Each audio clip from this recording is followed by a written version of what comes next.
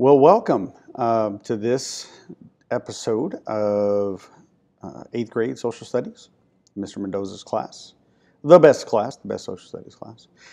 This is going to be over chapter 14. We talked about this on Monday and Tuesday, the 10th and 11th. So if you missed either of those days or you want to rewind and just kind of review these lessons, this is what this is for. I have to go back and record a couple of lessons that I missed, so I apologize for not posting in a while. Things just kind of got a little crazy there for a few weeks, trying to get everything situated after the STAR and before the STAR. But now we are back on track, and you should be getting these lessons pretty regularly from here until the end of the year. We are in a little bit of faster pace, just trying to get everything in so that we can do a really good solid review for the STAR. But today, again, we're going to do the lesson for chapter 14. So what I've been doing is having you guys take a little slip of paper with the bell work on it. Today's bell work is this. In your opinion, was Andrew Jackson a hero or a zero? Explain your answer. If you remember back from last time, we had Andrew Jackson. We put him on trial. We looked at the good. We looked at the bad. We looked at all the stuff in between and discussed if Andrew Jackson was a hero or a zero. Was he deserving of recognition, or was he someone who was not a good person? But yeah, definitely go ahead and take a minute and jot that down on a piece of paper. Pause the video and turn it in when you get back to class if this is if you're someone who did not attend class, because I need that grade in the grade book. So you can go ahead and pause it now. Okay. Hopefully you paused it and did what you needed to do, but we're going to go ahead and move on. Now again, today is chapter 14. You'll need to get the vocabulary builder if you missed today, as well as the graphic, not the graphic organizer, it's actually a typo, but the graphic novel that was your assignment for homework, your graphic novel plus the questions that go along with it. So those are handouts that you need to get from me if you missed, and make sure that you again have that for the grade book. Okay, manifest destiny. Manifest destiny. This is a concept that is, always a popular one. I always hear kids talking, when are we going to talk about manifest destiny? Well, this is it. Okay. I don't know why it's so fascinating, but people don't want to, see how we got from one end of the continent to the other, from one coast to the other. We will, by the way, talk about at least the picture with the woman kind of floating and levitating. We'll talk about that. And talk about, what the symbolism or what the meaning of that picture is, hopefully. So here we go. Okay, first thing we're going to talk about is Marcus and Narcissa Whitman. These two are really, they're missionaries that went to the Cayusa Indians near Walla Walla, Washington. This is kind of their mission, their calling to go out into the wilderness and to minister to them and try to get them converted to Christianity. Also to provide, necessary medical care to them. This was in the Oregon Territory, so this is up in the northwest quadrant of the United States, or what we'd call today the United States. You can see the pictures there, what we had as far as pictures of this couple, and what the particular Native Americans would have looked like and dressed like, back in the 1800s. Now, unfortunately, when they went there, they didn't bring as much medical care as they did disease. So it killed many of the children, many of the people that were there, and the Native Americans. They blamed Marcus and Narcissa Whitman for their deaths. So what they did was they killed the Whitmans and 11 other people in the mission, leaving kind of a massacre in their wake. So not a pleasant thing, but something that did happen, just kind of a noteworthy thing that I want to make sure you guys were aware of, that even as they're moving westward, they're still spreading diseases. There's still a danger from this out there. But how did they get there? Well, we see the use of a trail leading out to Oregon, to the Oregon Territory, from the known territory out there in Missouri. This is known as the Oregon Trail. The Oregon Trail. Despite several violent events and stories, people still emigrated from the United States. Now that word emigrated, if you are exiting, right, exit and emigrate both start with an E. If you are emigrating, that means you are leaving, you're exiting a country. If you're immigrating, you're coming in. In and immigrate both start with an I. So it's a good little trick to memorize that, to remember it. But emigrate means to leave. Immigrate means to come in. So an immigrant is someone who came into this country.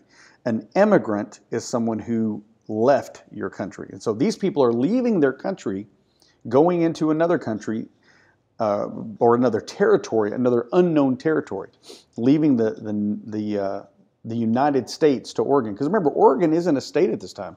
It's not part of the United States, it's just a territory. And thousands of other settlers loaded up their what's called prairie schooners, and they went out, horse-drawn carriages, like you see there in the picture. And they're called prairie schooners. The reason is because a schooner really historically was a boat, right, out on the water, this boat called a schooner. Well, these, when they were out there being pulled by the horses, they looked like these boats out on the water. So again, called prairie schooners.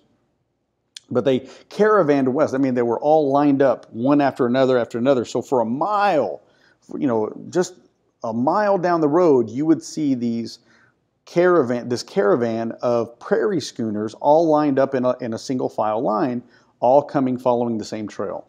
And that's what a caravan would be. This is what a prairie schooner would have looked like. You can even notice the difference between the top picture and the bottom picture, that's a little bit different. And that's because, honestly, they got better at making these for the trip. There was a journey that they needed to take, and this journey couldn't just take any old covered wagon. They needed to invent some wagons that were a little bit more suited for the environment. And so these were.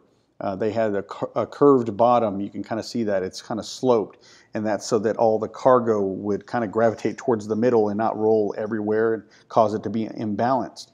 The tires aren't the same size, or the wheels aren't the same size in the front and the back. Again, making it a little bit better suited for the terrain and the environment to get through these. Okay. Now, this picture. This painting is titled American Progress. It was painted in 1872 by John Gast. This represents the United States. That woman there flying, she represents the United States, represents liberty and freedom and all that implies. And she is almost leading the way westward. And in the picture, if you can look closely enough, there's a couple trains in the far, far distance beyond the second train. You can see boats in the harbor or boats in the river traveling westward as well. So the trains are going west, the boats are going west, the schooners are going west, the horses are going west. You see the cattle, the one guy there just by her knee is riding a horse, and it looks like he's running towards the buffalo, and everybody's going west. Being driven or led by destiny. And even I want to point out this symbolism. Look in front of her. Look in front of her in the sky. Look how dark that is. Look how like a storm. But look behind her. It's beautiful. It's gorgeous. See, she brings with her the light and the beauty and the good things, and she's going into the darkness to bring that light. See, that's this imagery of what would have happened. Now, this is painted after the Civil War, so Manifest Destiny has really kind of been around for a while. This isn't like propaganda, but this is looking back at it, picturing what people were seeing Manifest Destiny as, bringing the light to the world, particularly there in the West. Okay, there are really two mentalities of the United States and the Americans and even explorers coming over. In the 1600s and 1700s, the national mission was to be the model of freedom and democracy. Okay, we wanted to be this beacon of hope and light. But then after 1800, that changed a little bit. Now, instead of being this model of democracy, we felt like we were going to spread this freedom by going and settling the entire continent. We wanted the entire continent to be our home. This concept became known as Manifest Destiny.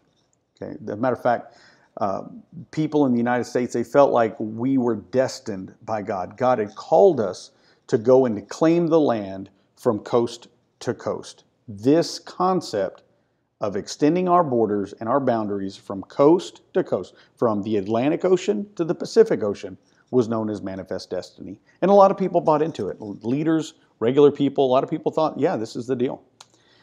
Okay, the election of 1844. This was where the Democratic candidate, James K. Polk, is coming in, running for office, and he's a big supporter of Manifest Destiny. A big supporter. And at this time, just like this picture here would suggest, there's a slogan that comes out, 54-40 or fight. And this 54-40 or fight, this is really, really it's about this line of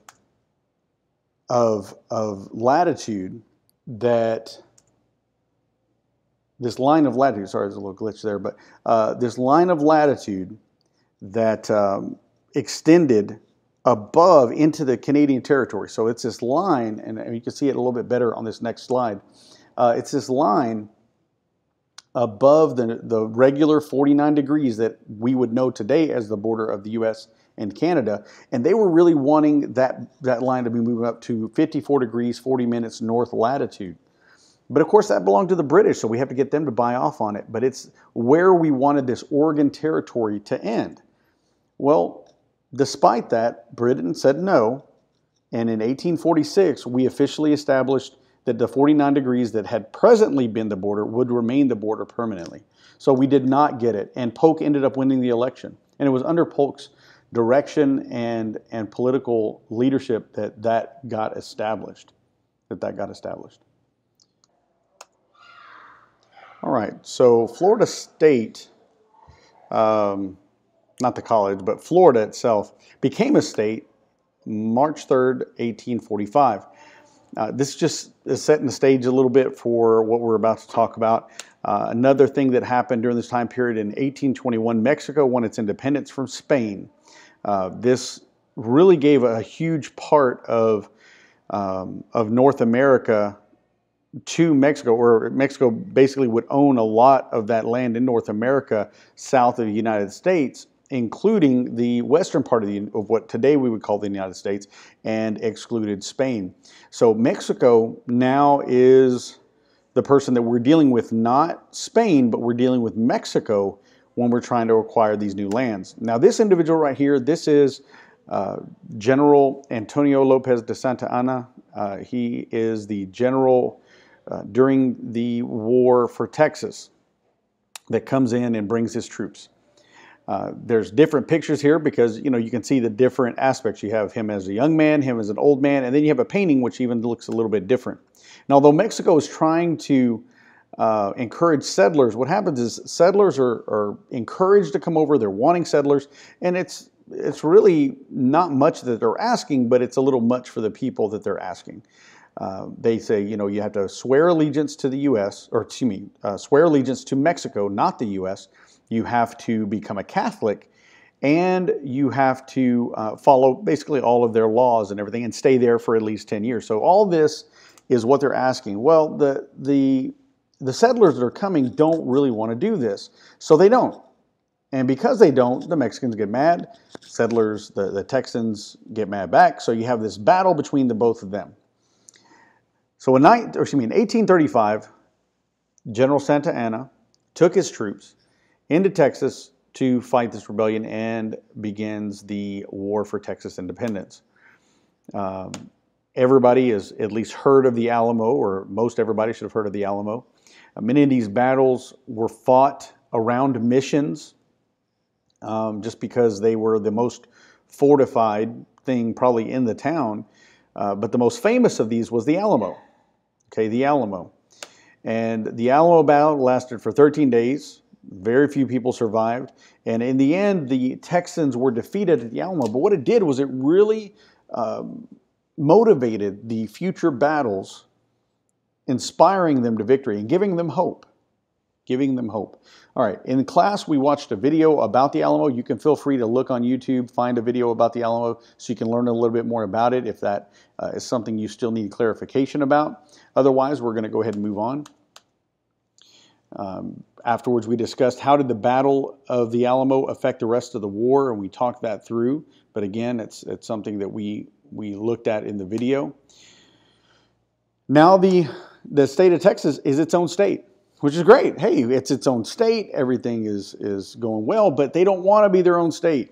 In 1836, Mexico signed the peace treaty with the Texans, creating the Lone Star Republic, okay, at first. And they elected Sam Houston as the president of this new country.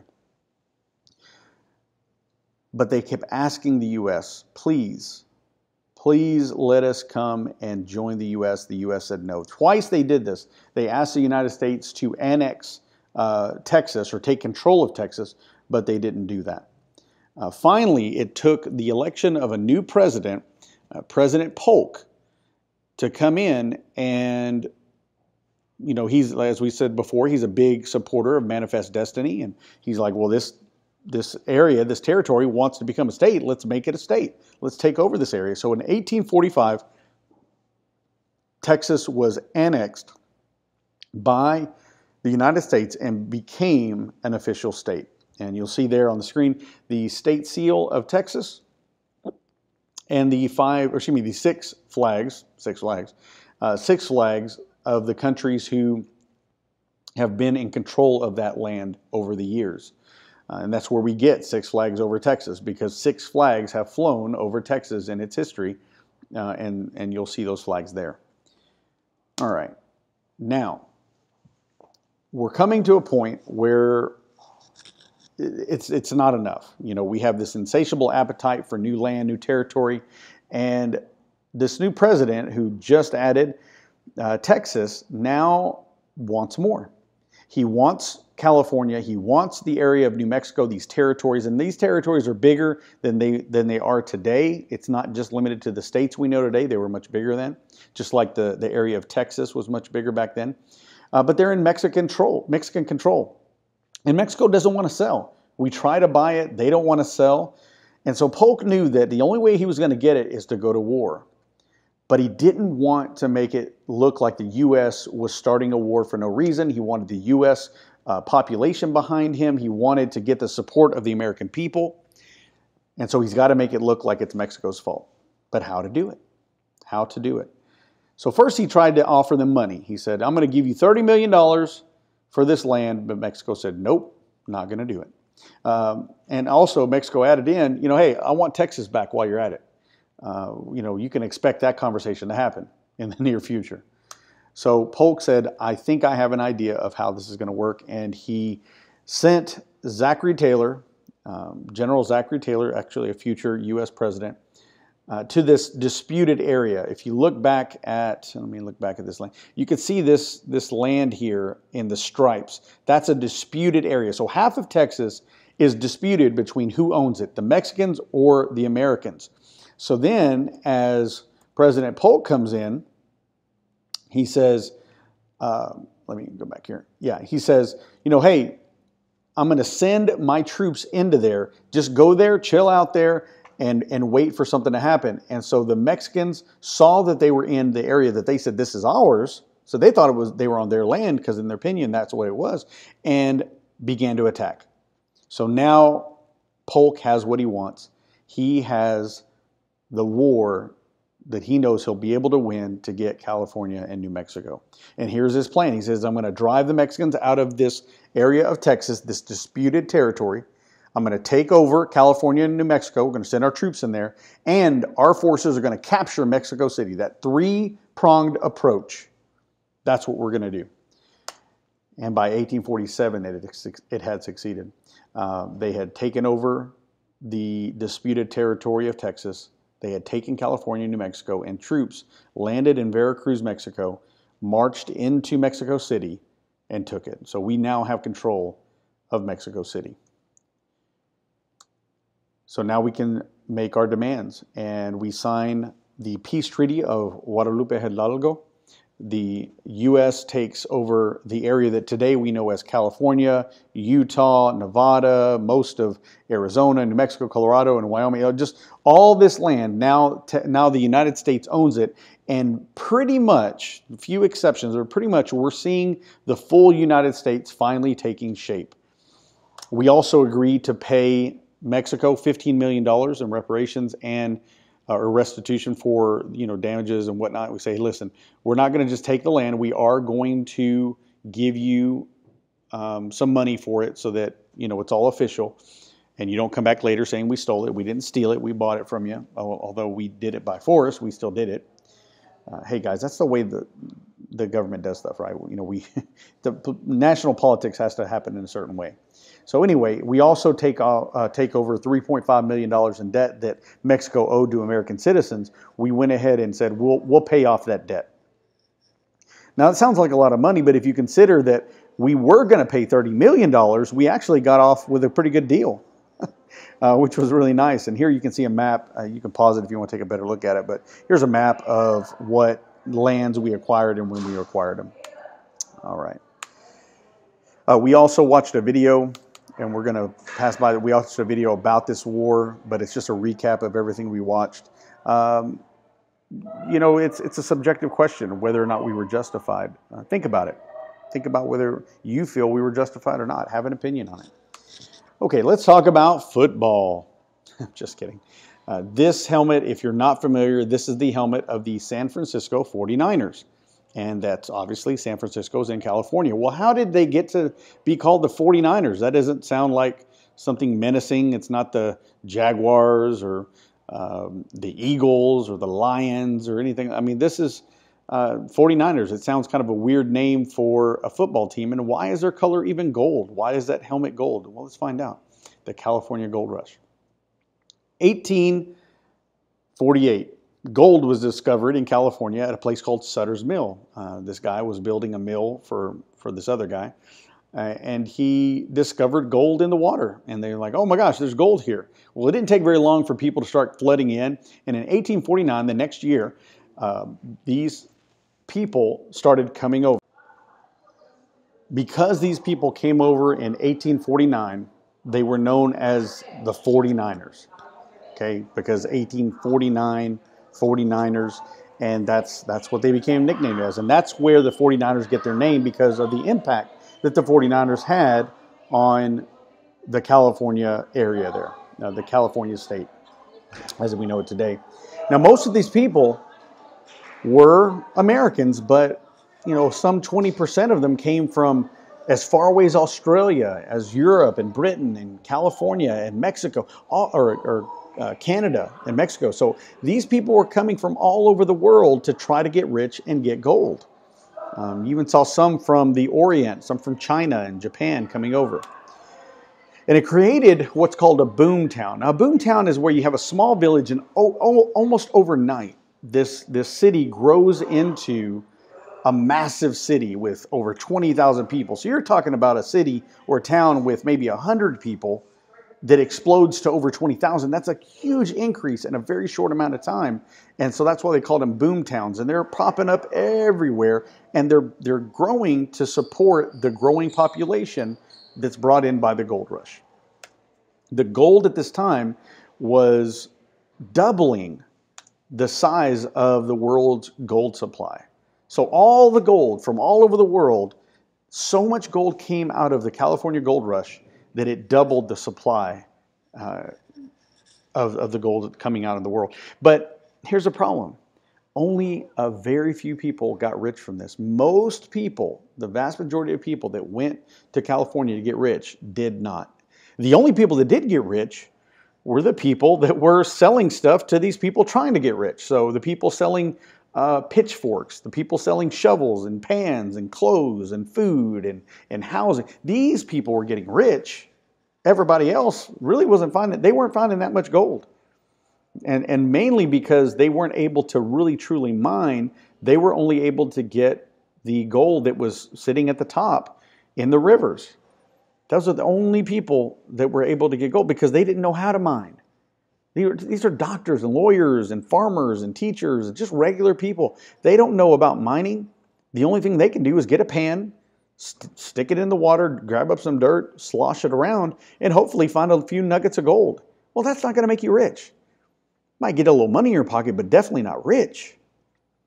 But one person that did get rich that you guys might know about is a guy named Levi Strauss. See, these pants that people are wearing at the time, you know, they're made of cotton or wool or what have you, but they're not durable. You know, they're not durable. They're more like dress pants. And so he came up with an idea that he was going to use this fabric called denim to make pants that would withstand all this wear and tear of the gold rush. And he did. And so you can see here a picture of Levi Strauss. You can see kind of an advertisement for his full body overalls that would help, you know, keep you clean, basically not ruin your clothes underneath, and be able to withstand the wear and tear so you don't get your shirts all dirty and ripped up. And then here's what, you know, a pair of pants would look like, all dirty and everything. At the end of the day, that's what you'd come home looking like, all just ripped up. But it would stand it, and it would take patches. You could patch it up if it did rip. But the gold rush had a long-lasting impact on California, the face of California, on its agriculture, right? Because these people come, they're going to need to be fed, so you need to plant crops to support them. So crops started to become a big deal. Shipping, you know, shipping supplies in and out to support the gold rush. Trade, again, supporting the gold rush. So the gold rush impacted, single-handedly changed the face of California as people knew it at the time. Another thing that you started seeing is because California wasn't an official state yet, you started seeing people creating their own laws, taking law into their own hands. It was called vigilante law. Vigilante law. And vigilante law is this. It's where, you know, you do take law into your own hands. And so if somebody does you wrong, or you feel like they did you wrong, you just take care of it yourself. You don't call the police, you just take care of it. Well, that creates chaos. And, you know, I was in class and we talked about it like this. I said, what if we took all of 7th and 8th grade, put them in the auditorium, and then every adult went home?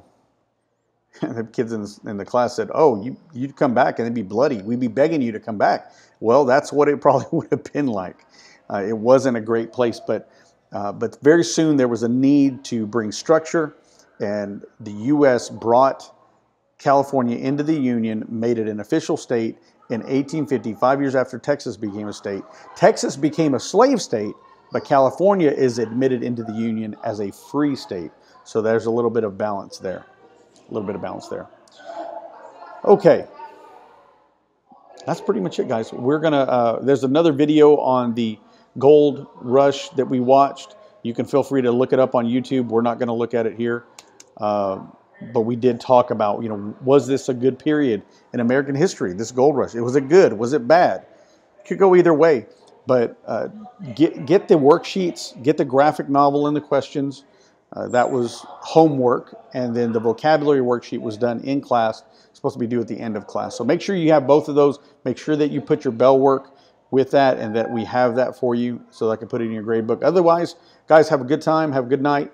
If you have any questions, obviously I'm always available for you. So thank you.